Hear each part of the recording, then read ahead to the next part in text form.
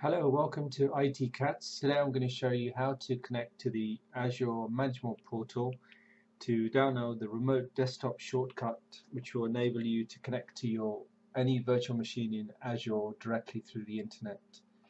So the first thing is we log into the Management Portal. I type in Bing Azure Management Portal. What we are looking for is Manage Windows Azure. Log in with your credentials. Once you have logged in, you will need to go to Virtual Machines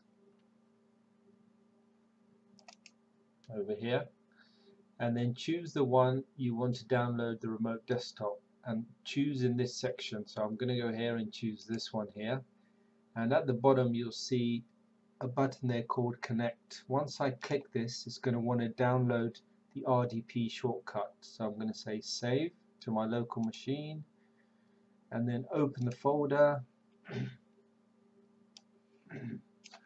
And there I've got the shortcut to connect to my ServerTech P virtual machine in Azure. So all I do now is double click, type in my credentials,